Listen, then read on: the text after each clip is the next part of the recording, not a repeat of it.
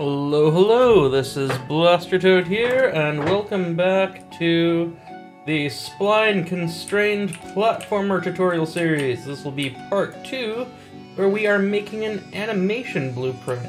So, first we're gonna need a character to animate. Well, I've got a little guy sitting around in one of my old... that was meant for, actually, the first time I was doing a, platformer series tutorial. So we are gonna get my nuts and guts guy over here. We're going to, in Unreal Engine, make yet another new folder. I'm gonna call this Mesh. And then within here, we're gonna make a new folder for Nuts is his name. Perfect. And this, for many of you, this is not going to be something you can really follow along with, because you won't have assets or access to the assets, but you could bring in your own character and its animations. However, for anybody who is a patron of mine over at patreon.com/ToadNet. The link is also in the description below. For the starting tier of $1 a month, you not only get early access to the videos, but you also get all of the project files. So you could follow along. Okay, I'm gonna bring these in. So when you are importing animations separate from your character, I want to make sure you uncheck skeletal mesh. No, sorry, not skeletal mesh. You want to uncheck import mesh. And okay, import all those. So I should now have my materials, my animations, and my guy. So I'm gonna make a couple new folders here. Materials. And another new folder. Animations. So let's take all of our animations and our pose, and take that to animations, move here, perfect. And then all of my materials move in here. And then file, save all. And then content, fix up redirectors, and under nuts, fix up redirectors, and then save all again, just in case any of those movements broke any linkages. Okay, so let's go over to our player and get rid of this here print string now, what I left in from the last video. This is on the event tick, set after location. I'm getting rid of that, and yeah, I'm going to go to the viewport. I'm going to delete our box. I'm going to select mesh, and then under skeletal mesh, select nuts, and then W to get my transform widget, boom down, and E to get my rotate widget. Boom, the rotation, compile and save, and then now we've got the wee nuts robot sliding about on the ground. Let's make him actually run. Okay, so to do that, we are going to go back to our mesh under animations, and we are going to do a new animation blueprint. Animation blueprint right there. We have to select our skeleton. There we are. I'm selecting the nut skeleton. And I'm going to call this get my caps locks off. anim BP underscore nuts. I'm also going to control scroll to make those a little bit smaller. And then I am going to right click again, animation. This time I want a blend space 1D for my nut skeleton. I'm going to call this BS for blend space underscore walk run. Okay, and we're going to open up that blend space. So blend space lets you drive an animation based on a float. And the float is 0 to 100 by default. And what we're going to do is, because dismiss almost never works on these plugins things, I'm going to hit manage plugins. I'm then going to close the plugins window to get rid of that. I want to get my static pose and pull my static pose out to my 0 position. And we'll see nuts now locks into a static pose there. I then want to get my walking animation and drag it in maybe halfway, sure. And now as I go, he takes the cutest itsy bitsy little steps until he gets to the full walking animation. And then I am going to take my, I had this misnamed, so nuts action is my running, and put it right down at the end. So then if I start coming out here, his hands get a little janky, but then he goes into his full-on run. Yay! Whoop, whoop, whoop. There we go. So we're going to save that, minimize, and open up our AnimationBP. Okay. So it's going to open up to the animation graph, which we don't actually want yet. We're going to go get some variables first. So on the event graph, we are going to get try get owner pawn, and we are going to cast to character player.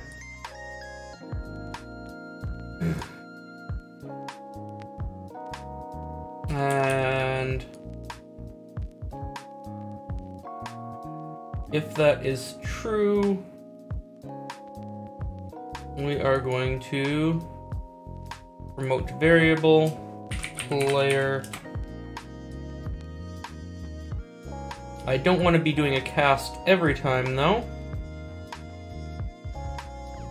So I'm going to come down here, I'm going to get player, do an is valid, which is cheaper than the cast by a fair amount. Plug that on in. And then if player is not valid, then we want to do our cast and get a player. Nice, just like that. After that, we want to off our player, get velocity. From velocity, we are going to get length. Sorry, not get length, just length, and we want vector length. Then from our player, we are also going to do movement, and we're going to scroll down and get character movement. Then from there, we want max walk speed. Okay. And we want to divide vector length divided by max walk speed. This is going to give us as a percentage how much, how close we are to our max walk speed. But it's going to give it to us as a 0 to 1, so 0.5 being 50%, right? So what we want to do then is, because our blend space goes from 0 to 100, we want to multiply float by float 100. And then we're going to right click, promote to variable, and call this speed. And we're gonna plug is valid into speed.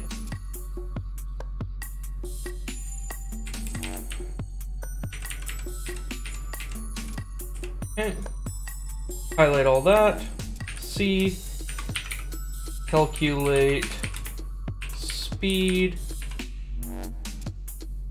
as percentage of max speed. That's what that's doing. And we're gonna move that comment down.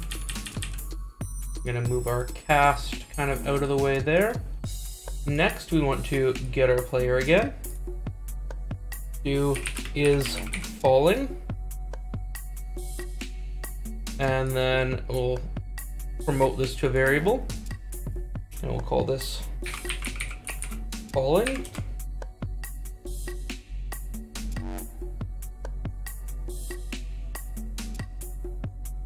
I'm gonna straighten that off. Compile and save.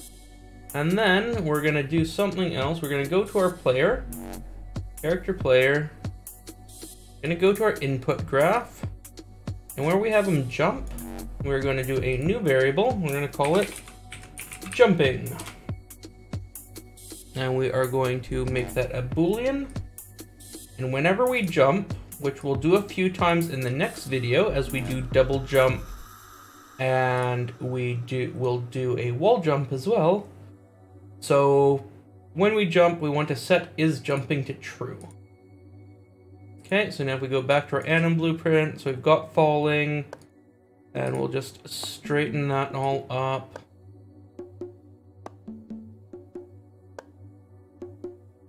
Comment get is falling.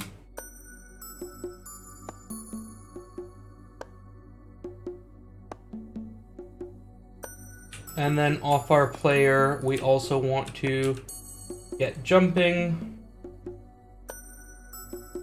So player get jumping.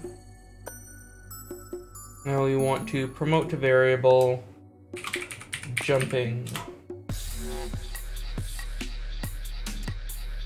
And straighten that off, straighten that off. And then we're going to do C, get jumping.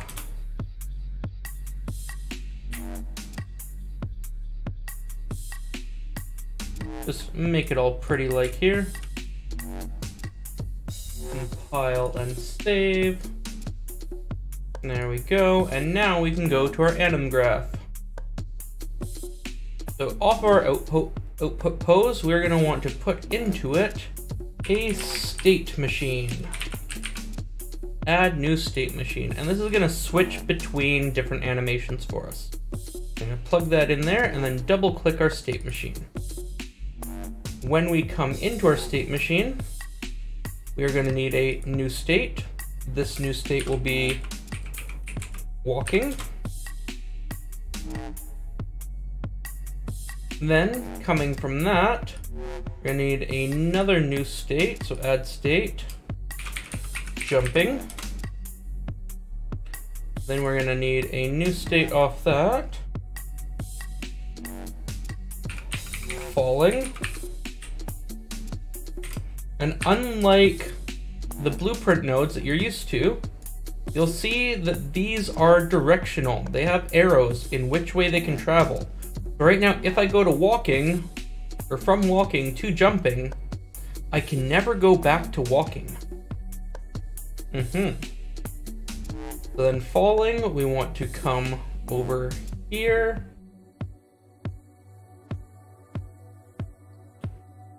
And then we also want to go up to falling. And we want to go from falling to jumping. Okay.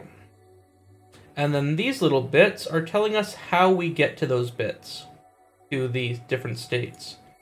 So to go from walking to jumping, are we going to get there? Well, we're going to get there when jumping is true. We're just going to plug jumping right in there. And go back. When we want to go from jumping to falling, we're going to double click there. We're going to go there when falling is true and jumping is not true.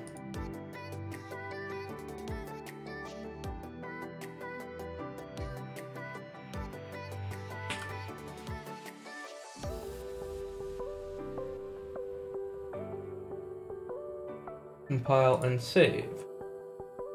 Okay, and then we'll go back from falling to... Actually, no, we're never going to go back from falling to jumping, or are we? Yes, we are. We're going to go back to falling, and when jumping is true.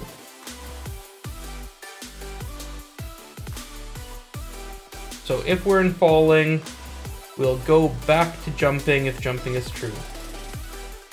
We'll go from falling to walking when falling is not true.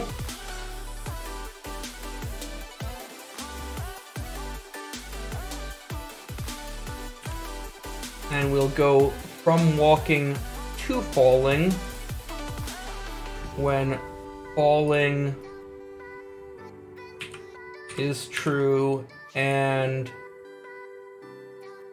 jumping is not true.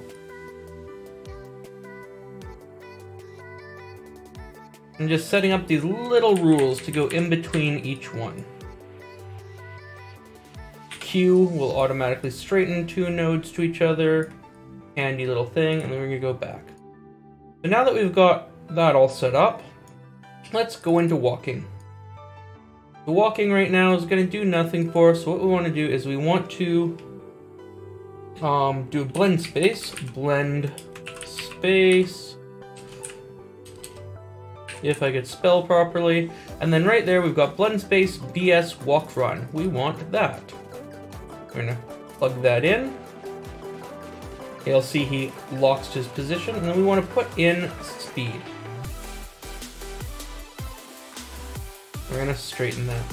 And compile and save. And now, if we're to go out here and play, he's locked in place, and then he still does nothing. Why? Why are you doing that, nuts? And go back to our animation blueprint. And go back, we're going to go back. So that's plugged in. Entry goes to walking. Walking will get the speed out, and speed, if we bring it up, yep, speed is driving that blend space. Oh, it's not on our animation blueprint. We go to our player, and we go to our character, go back to our viewport and select our mesh. We have to tell it, use animation blueprint. Which one? Which anim class? Well, we need to choose anim BP nuts. And then play. Now, hello secondary nuts out in the world. Why is there another one of you? Huh. But now we are moving. I have no idea why there's another one. And our feet are sliding a little bit. So I am going to, if we go back to our animation blueprint, and go back to our walking state. So again, we're going into our state machine, going into walking, selecting that BS walk run. I want to set play rate to 1.5. And then compile, save. Now, the feet should not look like they're sliding on the ground. There we go. We gotta fix our camera up a little bit for when it loops around, but yeah.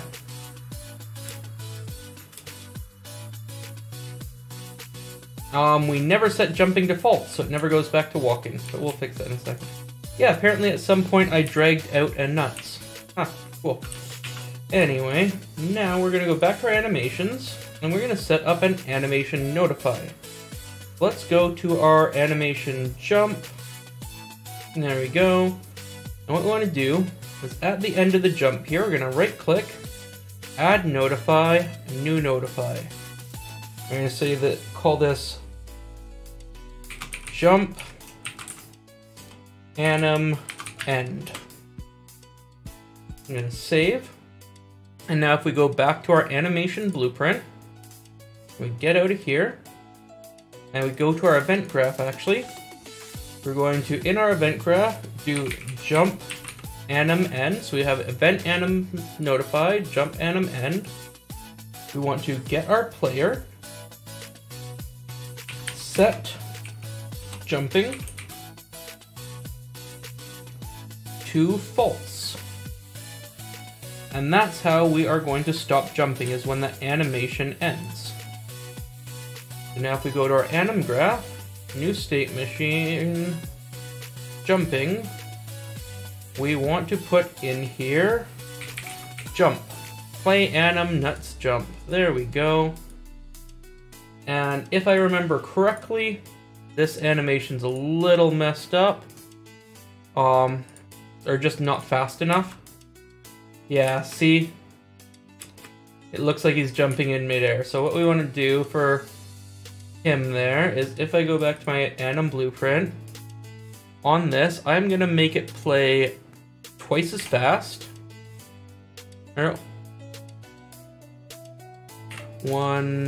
play rate, I want play rate of 2.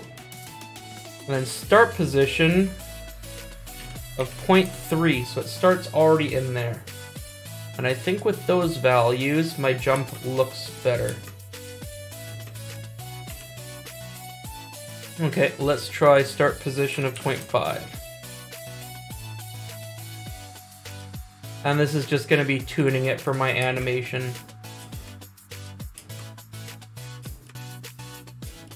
I think that looks okay. That what's screwing it is it's going back to the basic state. What we want to do is go into our anim blueprint, and then for falling, come on, falling, we want to do what did I call it? Land. I called it land. Anim nuts land is my fall loop. So now we should see nuts jump, so we can run, and then when we jump, and then we go to the falling animation. Jump, fall, jump, fall, jump, fall. There we go.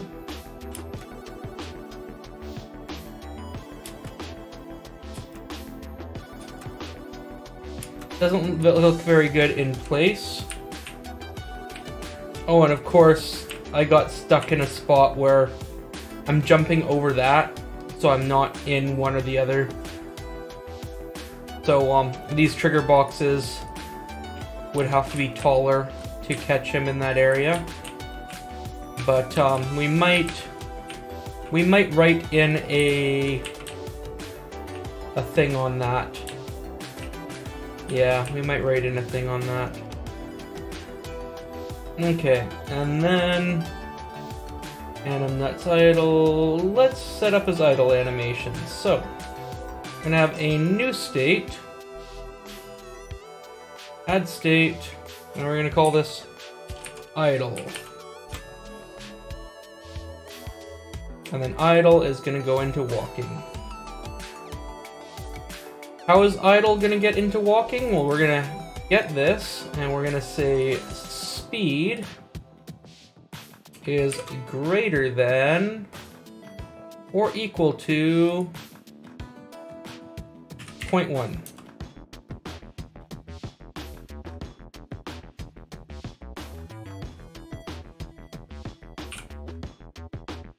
So if we're moving fast, it'll go into there.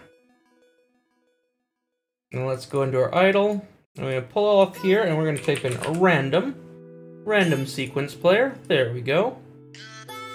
And then I want to add a few items in here. 1, 2, 3, I do believe. And I'll choose sequence 1 is my nuts idle. Sequence 2 is nuts idle hand. Sequence 3, nuts idle head. It will randomly play one of those. So you should now see Nuts moving around in the corner there, doing random things from his idle animation set.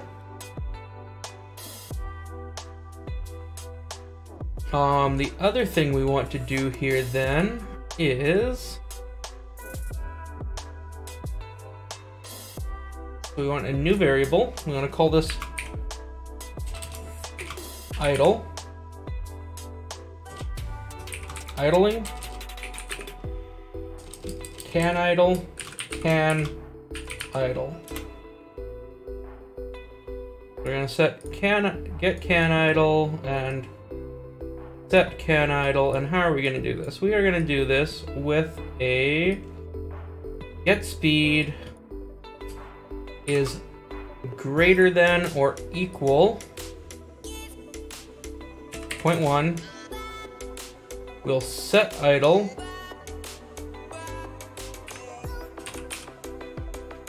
to false, and then we'll do a re-triggerable delay. Promote that to a variable, and we'll call this idle delay. And then when idle delay is done, we're going to Control C, Control V, set idle to true.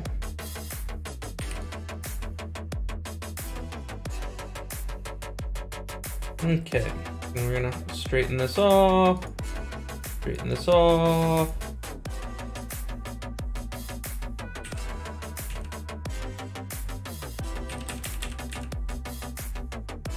Okay, and we're going to comment this, the return to idle after time elapsed. There we go. Now if we go back to our state machine, we want to be able to come from walking to idle, but we only want to do that if can idle is true. Okay, compile save, and we're gonna hit idle delay. I'm gonna set idle delay to something like 2 seconds. Then you gotta hit this little apply down here, compile, save. So now when we play the game, Nuts starts idling. But then if we move, he's no longer idling, and if we stop, he's not idling until 2 seconds is up, and then he'll start doing his idles and fidgets again. Look at the fidgety little bugger.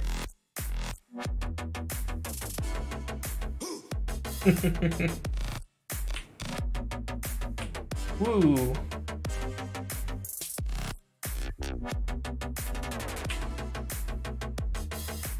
Yeah, run that backwards because we don't have the camera rotating with you yet. Okay.